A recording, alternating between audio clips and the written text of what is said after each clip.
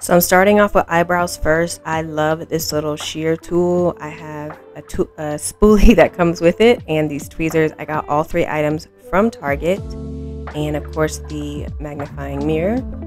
So I'm going to start by brushing my eyebrows up, and I'm going to start tweezing the big hairs that I see and brushing them up and tweezing, repeating that process over and over until I get the shape that I want.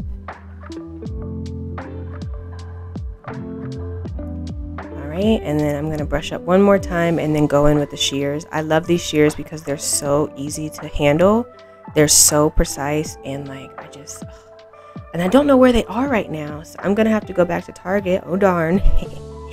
Go back to Target and go get some more, one for my bag and one for my home, because oh god, I love them so much. They just make your eyebrows look so sharp, especially if you do it carefully.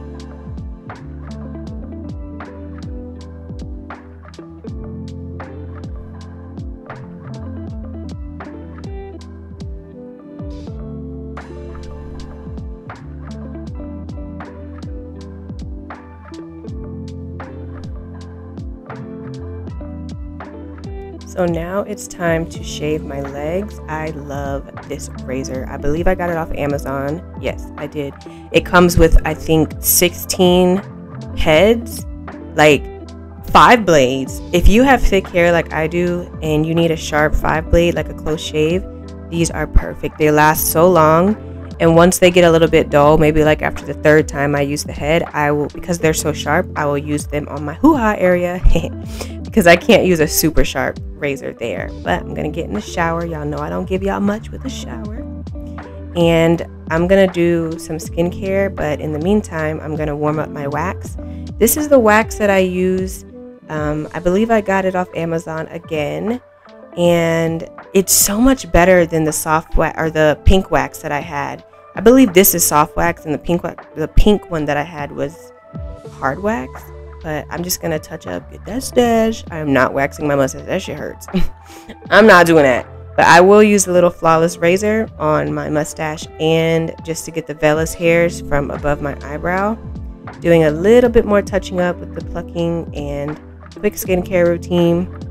Not really gonna get into the skincare routine because this is more of like a grooming and maintenance video. So yeah.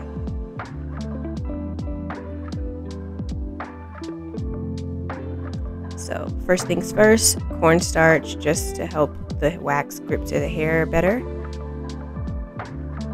And I've gotten better at the application of the wax, but the pulling part, oof, I can do better with the angles. It's just so awkward. Like, this angle is so freaking awkward, but that was a good one.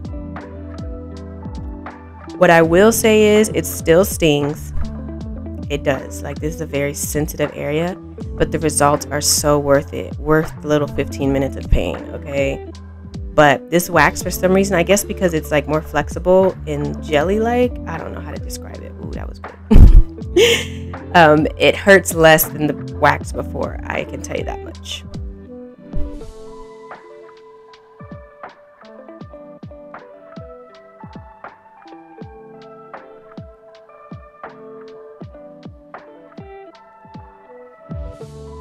All nice and clean. So this next part is not really grooming or maintenance, but it is something that was extremely important, and it was definitely time, okay? So I just use dishwashing detergent and get all the old makeup off my brushes. It really helps. I can tell the difference in my skin too. If I'm wearing makeup often and my brushes are not clean, I do break out a little bit more. So I got this little tub from Five Below, and I just use warm water and dishwashing detergent to clean all my stuffs.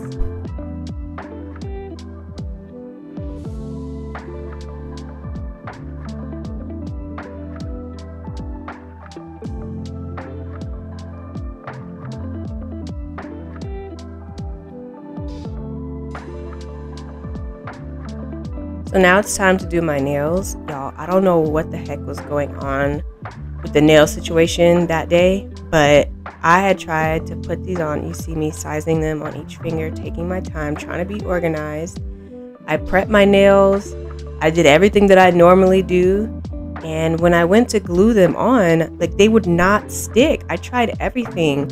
I tried waiting longer. I tried less glue. I tried filing like my nail and the fake nail to make sure like there's like little scratches so the glue can like really get in there and stick. I don't know what was going on, and I was getting so frustrated. I was like, oh my god. I even tried different tips, y'all. I was like, okay, maybe not these, maybe these. Girl, still wouldn't stick. I was so annoyed. So I just started completely over, and I just prepped my nails for the polygel nails. I'm not sure why I even went a different route, knowing how much I like the polygel and knowing how much they last. So whatever, girl.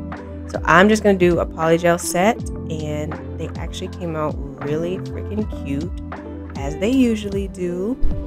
Yes. Oh, it looks so good. Yes, ma'am. That is the end of this video. I hope y'all like the little mini vlogs, and see you next time. I could never right my wrongs unless I write it down for real. P.S.